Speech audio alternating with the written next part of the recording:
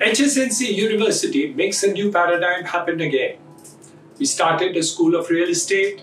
Now we are starting a school of law. The DM Harish School of Law is now being started at Worli under the auspices of the HSNC University and the HSNC board. We therefore are very, very happy today to announce this particular school which is being started, and we know that the ages of the HSNC University and the DM Harish School of Law will go a great way and will be recognized by the legal fraternity as a paradigm which is different.